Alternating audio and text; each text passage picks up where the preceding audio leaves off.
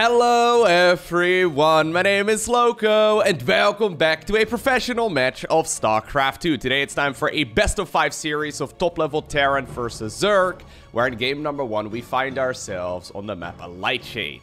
So spotting here in the top left-hand corner, playing with the blue SCVs, we have HeroMarine. His opponent in the opposite corner, the current world champion of StarCraft 2. Of course that means we have none other than Reynor. Alrighty, so this is the grand finals of the ESL Open Cup number 74 Europe. Now, I was joking about this a little bit over the last couple of weeks because it used to be called the Big Gape Weekly. HeroMarine, also known as Big Gape, was winning pretty much every single one of these. So, I had a quick little look. Assuming this game, by the way, starts off normally. It looks like everything is going to be okay. Is he going to go Command Center first? Cheeky, cheeky. Alright, so we have Hedge first and Command Center first. So, assuming we have a little bit of time here, I think I can discuss the results of the most recent ones, because I was curious myself. So this is number 74, the grand finals, right? So number 73 was won by HeroMarine, 72 was won by HeroMarine.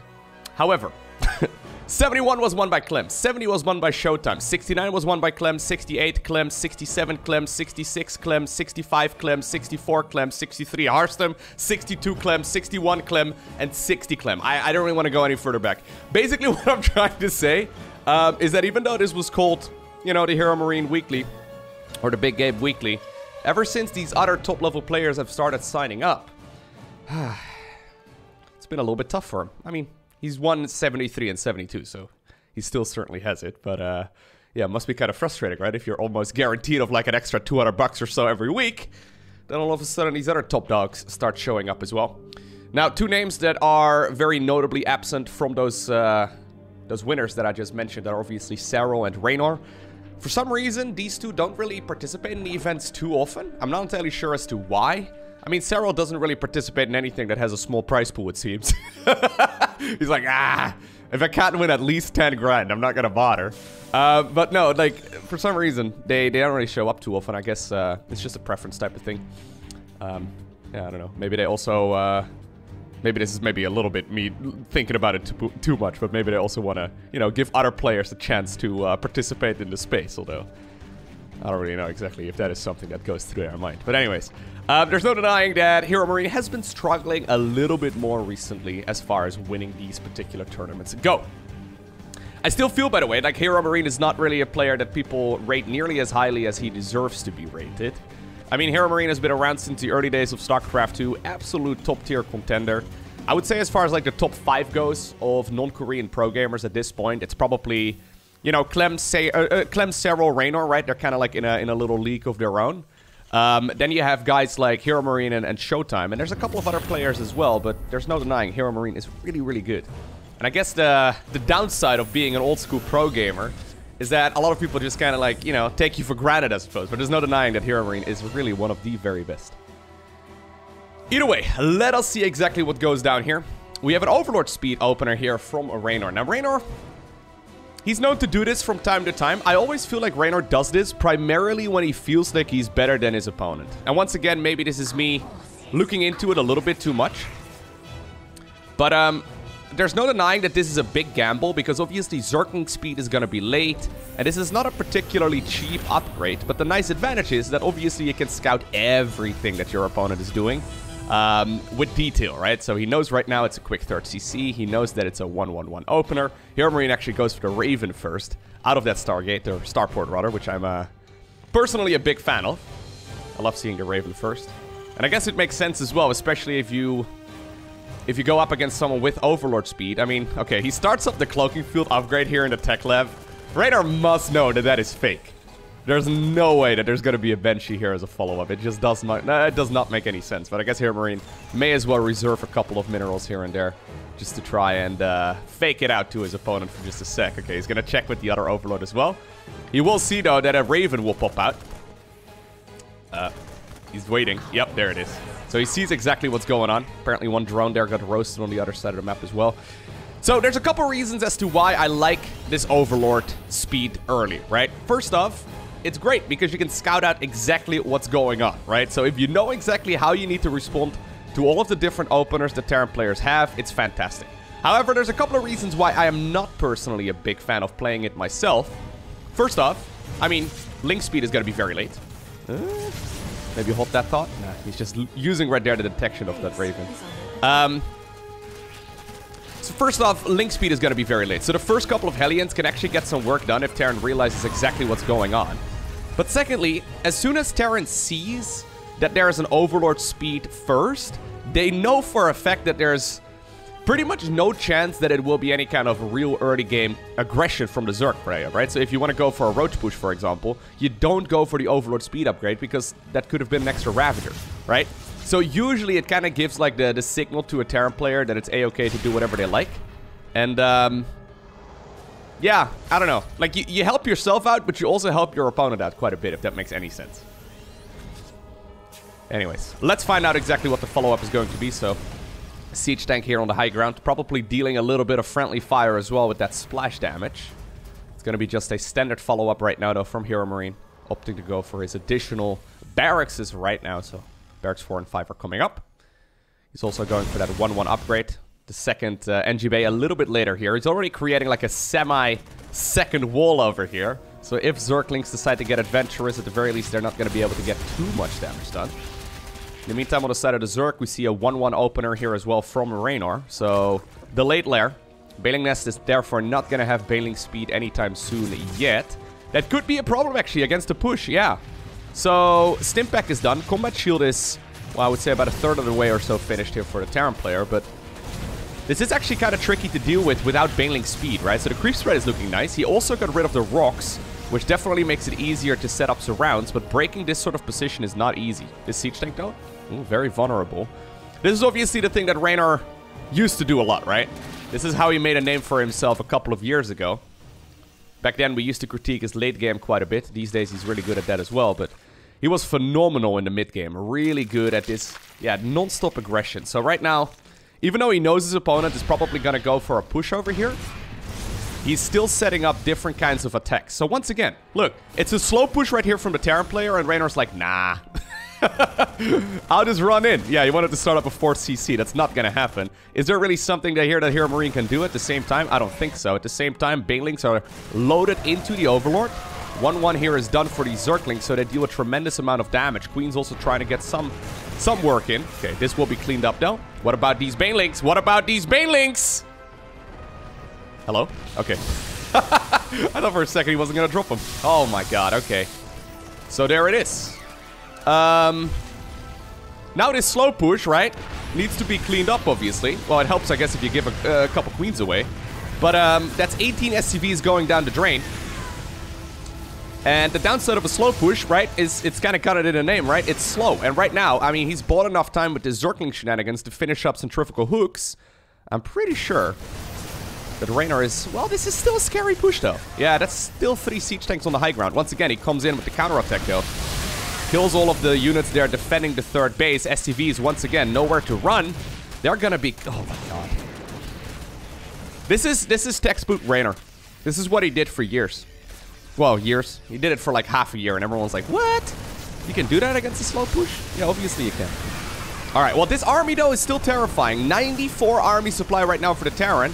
Only 67 right now for the Zerg. A couple of Overlords also hanging above this base. Okay, this expansion will be killed. Nicely done right there by the German Terran player. +2/+2. Definitely not going to finish here anytime soon. Once again, look at this. He was thinking about it at the very least. Okay, he's probably instead going to pick up a couple of reinforcements here. Also very nice. Yeah, I think if you're just going to clean up this push right now, that should be more than enough. At the same time, while this fight is happening, a couple of Zerglings have somehow, some way made their way into the base as well. HeroMarine taps out, and that was an extremely clean game number 1. Okay, game number 2 takes place on Blackburn. Pretty good Terran map, although it's gotten much better for Zergs over the course of the last couple of months. Especially when his map was first introduced, there were some killer timing attacks that Zerg players didn't really know how to deal with, so they would veto this map all the time.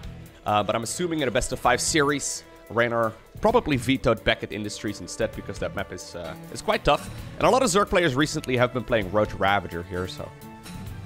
yeah, we'll see what ends up going down right here on Blackburn. So what exactly went wrong there for HeroMarine in the previous game? Well, it was the classic, I'm gonna attack you in 17 different places at once, and if you fail one of them, you lose kind of attacks, right, from Reynor. I mean, maybe not 17, but that yeah, that most important defense of the bailing drop inside of the main mineral line was not really spotted or not really respected. Maybe he thought it was going to be Zerglings because Reynor drops a lot of Zerglings as well. Either way, I think it was 18 SCVs ended up dying in the main base, and then that slow push for Terran. I mean, it's nice and all, but it also becomes a bit of an all-in, right? I mean, yeah, you have that army supply advantage, but now you're going to have to fight on creep against a Zerg player that has 1-1 done, so he's matching your upgrades. He's got 2-2 coming, which you've spotted because you saw the little wiggle inside of the Evo chamber, so you know you need to go. But then, you know, you're fighting on creep against banelings, and it's just a bit of a disaster. Queen's obviously also super good on creep, so clean game right there by Reynor.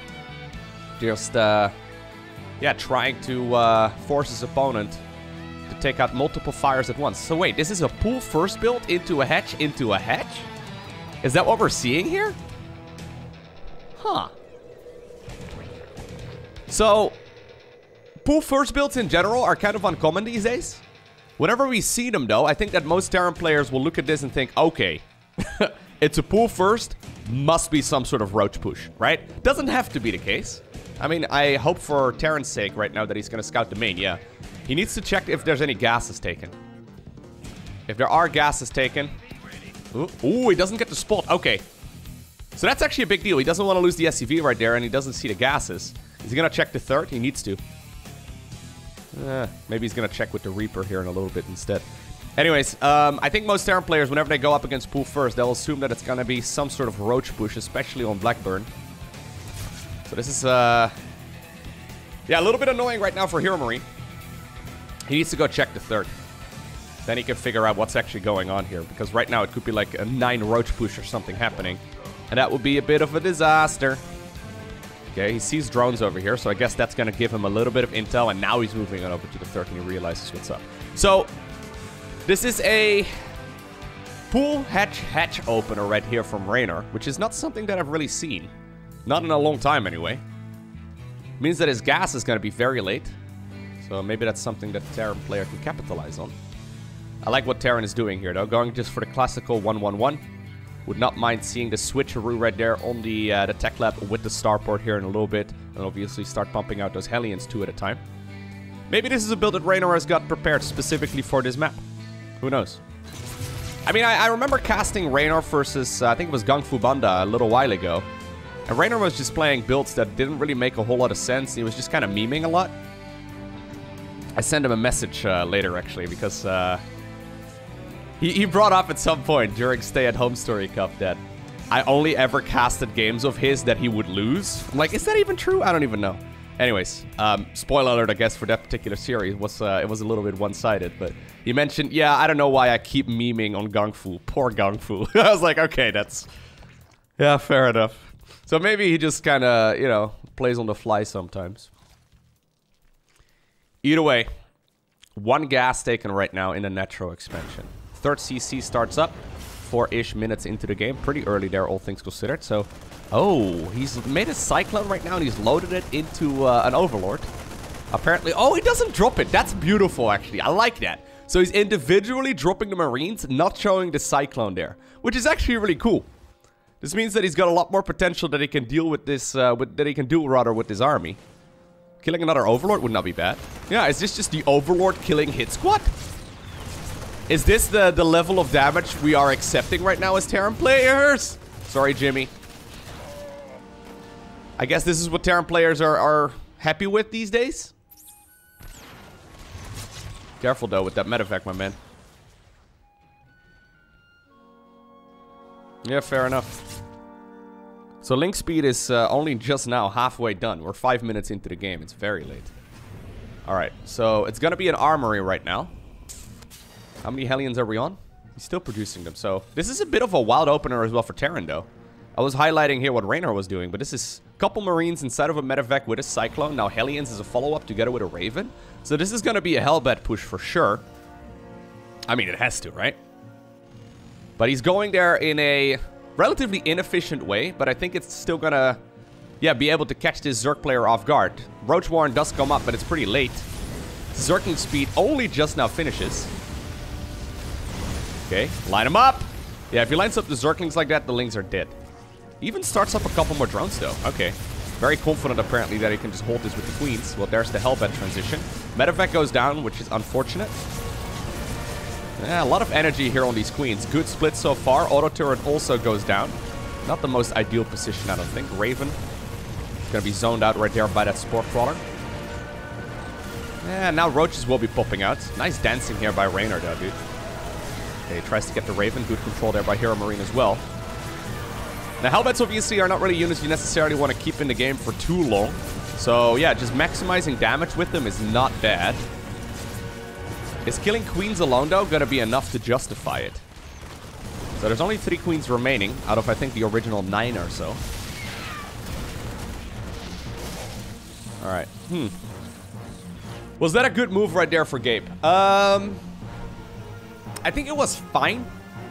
If you look right now at resources lost, you can see that that was mineral-wise in favor of the Terran player. Wait, he didn't lose the Raven, right? No, he didn't.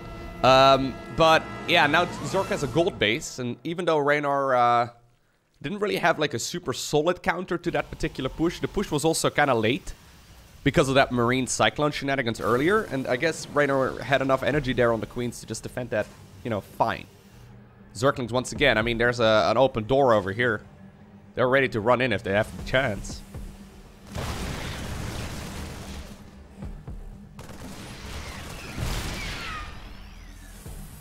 Couple of Hellbats over here in the back trying to be a nuisance. So you can attack the mineral line here on Blackburn from the back, obviously. It is going to be a Roach play, by the way. So Roaches with +1 missile. No armor upgrade, interestingly enough. 4th command center starts up here as well for HeroMarine. Yeah, both players are constantly trying to outsmart the opponent, right? It's almost as if they're playing a strategy game. Can you believe it? It's taken a decade, but we're here. Now, the disadvantage here of going for... Can you go after the Evo? I think going after the Evo might not be a bad idea. The disadvantage of going for Roach Ravager is that your army is kind of slow. That being said, right now, HeroMarine does have a lot of units over on the other side of the map inside of the main base of the opponent. A couple of siege tanks get killed right away. Reynor does the same thing in this game that he did with Zerglings in the previous one. But yeah, you know what? You're going to send units to my side of the map. I can deal with those. Or I'll halt your progression over there. It means that you're not going to have that much army at home if you're committing it to my side of the map. And he absolutely overwhelms this base.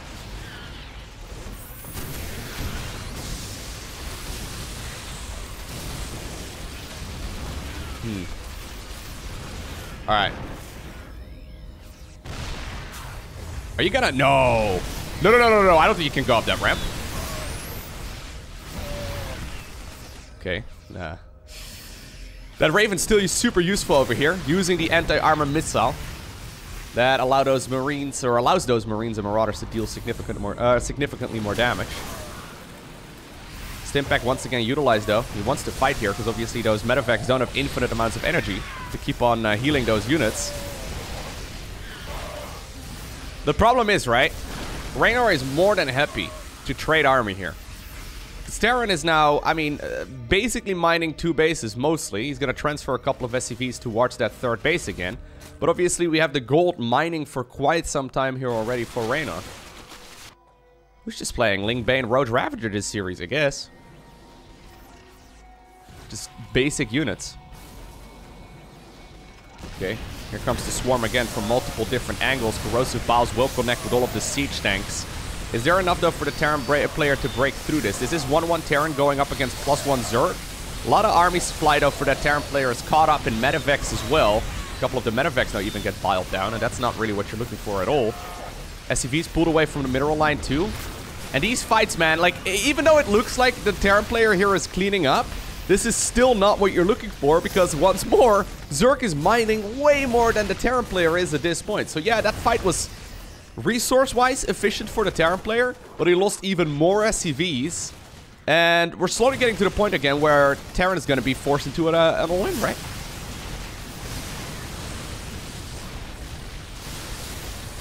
Man, every single one of these Terran units right now is a private plane up ahead. Are you seeing this? There's like 6 Marines and 2 Marauders. Okay, 3 Marauders and about 9 medevacs, right? Like, they all have their private plane. This is the aristocracy of the Terran Dominion. Siege tank once again will be killed.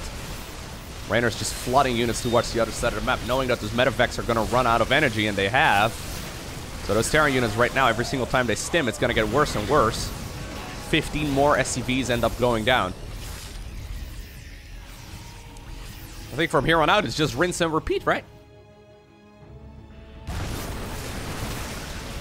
What Terran's looking for right now is to smash back this army and then capitalize on it by loading up into medevacs and going to the other side of the map. But the problem is, I don't think that Reynor is really going to allow that. Third base is completely vulnerable, but at this point, Reynor wants to apparently go for the neck. He wants to cut his life into pieces. This is his last resort. Suffocate. No, okay, not suffocation. Okay, well, there we do finally have a couple of the reinforcements going into the mineral line too. GG is cold, and, well, Reynor so far seems to be on point. Alright, game number 3 takes place on 2,000 atmospheres, and this is already match point right here for a Reynor. That was quick. Let's see what they end up going for here on this particular map. I kind of would like to see Reynor going for the same build once again. So the pool at 16, I think, is what it was, and then Hatch as a follow-up. I'm trying to think, like, why that... Maybe it's because on Blackburn... Okay, so here's the problem. If you go for a delayed Zergling speed, you usually can run into a bunch of problems against Hellions, right? So if you delay your Zergling speed for a long time, and you don't have it done by, like, the 4th Hellion being out of the factory, you can just simply have a couple of Hellions instead of your mineral line and you know, lose a dozen workers or so.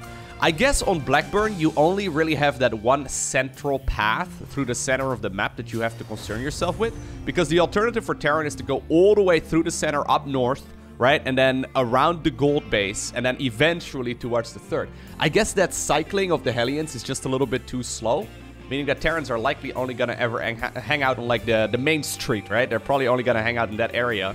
So as long as your queens are protecting that, it's fine, maybe? Anyways, I don't really think you can do something like that on this map, though, because, say, for example, Zerg takes this as their 3rd, right? Hellions can go over there, they can go over there, they can go over there, and without link speed, like, those Hellion pokes can become a bit of a disaster. Yeah, so just a standard hatch gas pool right here from Reynor. Maybe that's the reason, I don't know. I'll keep it in mind if we see another ZVT on Blackburn Alley. We'll see what that Zerg player decides to go for. Maybe it's actually maybe it's the Blackburn opener. I don't know. Either way, standard opener right here from HeroMarine. So we have the quick supply depot, of course, into the barracks, and now the command center on the low ground. No command center first this time around. I mean, that would be very cheeky. Maybe that's also actually one of the reasons, right? In the first game, we did see HeroMarine going for the CC first. So Reynor maybe looked at that and thought, you know what? If we want to play CC first every game this series, I might just be able to catch you off guard with a couple of Zerglings in the earlier stages of the game. Like, just delaying this is an absolute disaster for Terran. Either way, Hellion, or sorry, the Reaper right here gets across the map. Hellion's probably... Ooh, that's very ambitious. Yeah. Okay, I don't know. I don't know what the thought was over there. He loses a drone. A little bit sloppy. Oh, he did leave the drones in gas. So this could be a roach push. Could be Overlord speed as well. He's pulling out right now. Okay, leaving one... Nope, nope. Leaving no drones in. So it is... Okay, yeah, it is going to be Overlord speed. So, once again, a different approach. In game number 1, we saw him going Overlord speed before Link speed. And now we see Link speed before Overlord speed. Interesting. Terran's gone for the quick 3rd CC. We do see the starport right over here as well, so Hellions are going to be coming up too, but... This will all be scouted very shortly once that Overlord speed is done. It's important, though, to keep all of those units alive, right? So this one has got 1 drone kill, which is actually quite good. Just slowing down the creep spread and getting a worker kill is, yeah, pretty much the best you can hope for right here with the Reaper. Keeping it alive is nice, though. Anyways, Pneumatized Carapace finishes up, and he's going to be able to find out right about right now that it is going to be a 3rd CC opener, although Reynor probably already knew. So here's a fun fact, okay? If you're a Zerg player out there, if you don't see a supply depot at the front wall off by the 4-minute mark, it pretty much always means that Terran decided to go for a 3rd CC opener, even if you haven't seen the 3rd CC. And the reason for that is that Terran would otherwise hit a supply block. So obviously if you go for... where's this guy going? Obviously if you go for the 3rd command center, you get a bunch of supply out of that one as well. What are you doing? Oh! Proxy Armory? What? Proxy Armory, yeah, just a classical Terran build. Hey, you know what? I guess this kind of makes sense. In game 1, Reynor, after... he hasn't decided yet what to go for. After... Okay, he goes Lair. That's not what HeroMarine is looking for. So, after scouting everything, he decided to go double Evo Chamber first. In this case, it's going to be the Cloaking Field upgrade as well for Banshees. So, I think that's also the reason why Reynor actually decided to go for the lair here. Ooh. Oh no, oh god, loses 2 Hellions for free. Oh, okay, that's really bad. So HeroMarine, okay, here's what HeroMarine is doing, right? He wants to go for the 1-2 punch with a quick 3rd command center. So the 1-2 punch being the Banshees with the cloaking upgrade, as well as Hellions that turned themselves into Hellbats, right? Now, losing 2 Hellions over there is a disaster because this is a very big commitment here for the Terran player. He's basically trying to be a little bit cheeky. He's trying to get a little bit of work done with this this armory over here, but it's... it's only going to be strong if you actually have all of your units there, right? So is he still going to go for it? I guess so. 2 Banshees are going across the map. Bailing speed is obviously nowhere to be seen. I mean, in this case, the Evo chambers are going to be much later. But I think the most important thing here is having Overseers. So he's got 2 Overseers coming. Super safe approach. Here's the Hellbats. Okay, a couple Zerglings actually get a decent surround. So Reynor is just allowing them to finish. Transfusion energy is available. Queens are split up though. 1 queen ends up going down here so far. A lot more Zerglings are coming up here too. Queens just trying to maximize the amount of damage they can do. The 3 queens from the 3rd base. I guess they used to be 4. Ooh, they're trying to target fire down whatever they can over here. Ooh, tries to go for the Evo Chamber block. Not quite happening. 3 drones have ended up going down so far. I think if this was 2 more Hellbats, this push would have been way more scary. Especially since Reynor hasn't seen the armory, so this caught him off guard, but... yeah. Yeah, this is a great position right now for the Zerg player to be in. He can counterattack with the leftover units. And obviously he can drone up to his heart's content here going forward. Even further now delaying bailing speed. Prioritizing 1-1 here instead. I guess Reynor's wondering where that armory came from, but he hasn't seen it. Doesn't really matter all too much. Oh, this is awkward. Hello. Banshees! Hey, come on. Come on. There you go. Couple of good drone kills here. This is nice. Yeah, this is what you need. 4 worker kills here is way better than, like, no worker kills. Especially because they were pretty much free, right? So, maybe that justifies it just a tad. Either way, follow-up right now from the Terran is going to be the Drilling Claws upgrade. I love this opener. I think it's very nice. So we have Banelings inside of an Overlord, and we have Widowmines inside of a Medivac. Both players trying to pull a very similar trick on each other. They're like, hey, Reynor, pull my finger. Hey, Gabe, pull mine, you know? And then they both...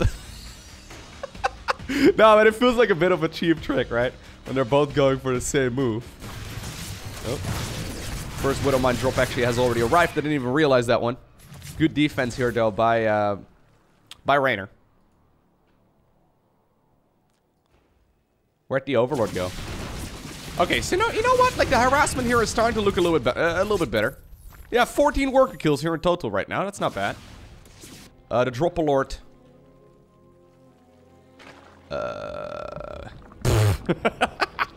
It's been all army hotkeyed back. At the same time, though, Widowmines trying to get some work done. Getting a little bit of work done as well.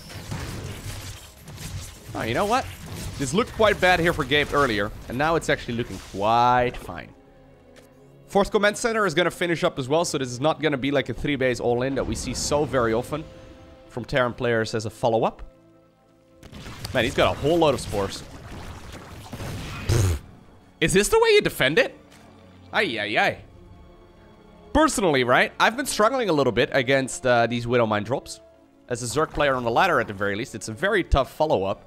Especially if Terrans open up very aggressively and they are pushing through the main path of the map, and then the Banshees go into one area, and then like one HeroMarine drop comes in. It's a bit of a disaster. Anyway, speaking of disasters! 11 SCVs end up going down as well. But yeah, he's just adding on a ton of sport crawlers at the front. Now, beautiful split right there by Gabe. Nicely done. This fourth hatchery, or sorry, fifth hatchery is never going to finish. Was that a wheel? I just saw a wheel floating across my screen. Okay, so fourth command center is getting into position. Couple missed rallies right there on SCVs for some reason. I'm not sure. But fourth CC, for some reason, was also floating forward. Should be morphed into a planetary fortress here very soon. HeroMarine drop once again coming up. HeroMarine's on the high ground, actually. I kind of like it. Yep. Oh, no! What? Really? Alright. I thought that was going to be able to kill a lot more than it did. I mean, it still killed a whole lot of links, so I guess it was fine. But it was almost ready to hit the units at the front. Now, this is also a good pickup right there by HeroMarine. Not a flawless game, but he's definitely more on point here.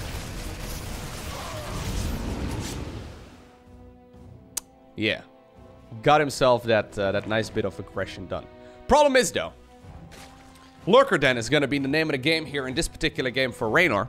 So, this is something that he popularized a while ago, where you basically play Ling Bane, and you only make Hydras, not really the Hydra upgrades, but you just make them to morph into Lurkers. And it's kind of like, ugh, this tempo-based play here from Gabe. It's, oof, man, just the Ling Bane is enough in this case, I think. But this very tempo-based play here from the Terran player is very hard to stop if it's done perfectly. So going for Lurkers and then morphing those into, or sorry, like putting those into like good positions makes it very difficult for the Zerg player, or for the Terran player to continue pushing.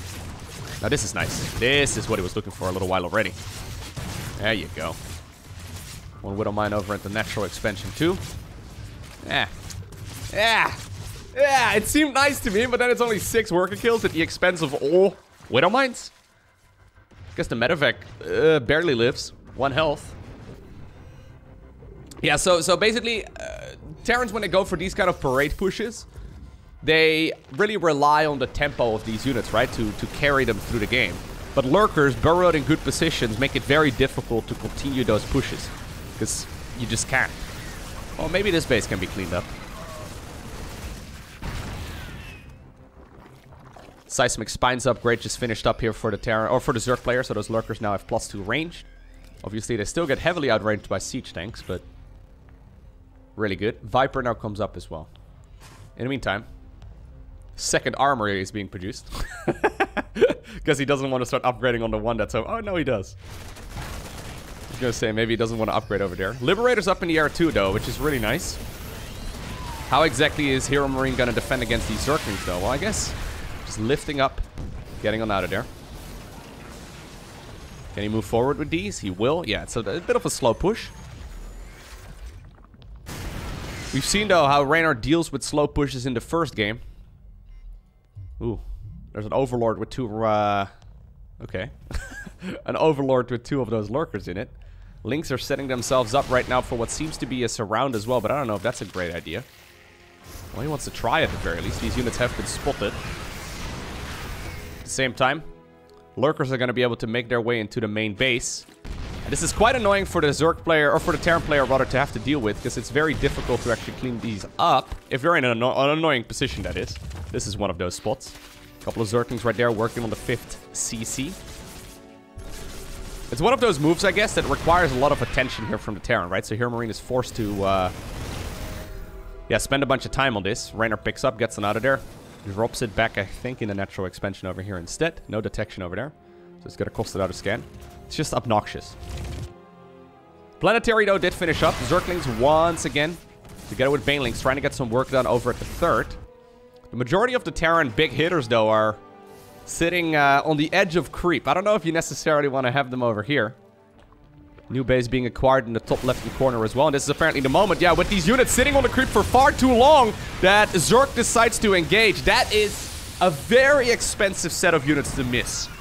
That was like, what, 6 siege tanks? Maybe, I don't know. But it was a bunch. Oh my god, oh god, the Lurkers. They just killed an entire squad worth. And that's all because Reynor has been stressing the multitasking of his opponent, right? So this is super annoying. Stressing the multitasking right here of the opponent. Right now the lurkers apparently are going to be moving forward as well. They could burrow to try and kill that base, but apparently it doesn't really matter because they've burrowed up here instead. Command center is already gone. Good abductions once again with those Vipers. Reynor seems to be on point, man. Even though he did lose quite a lot here in the earlier stages of the game, these last couple of minutes have been all Reynor. Yeah, GG is cold, and there it is. Reynor wins the ESL Open Cup number 74 against HeroMarine with a 3-0 score.